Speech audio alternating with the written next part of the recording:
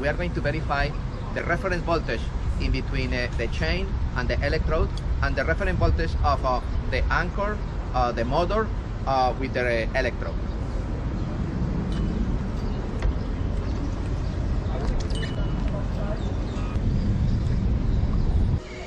The electrode, the wire of the electrode is connected to the negative terminal on the multimeter selected on a DC.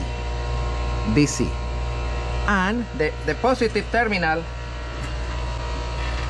will be touching the element that we check the reference.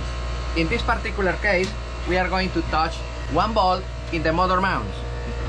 1 volt, I remove the fan, and we are going to check minus 0.600, minus 0.600, 602.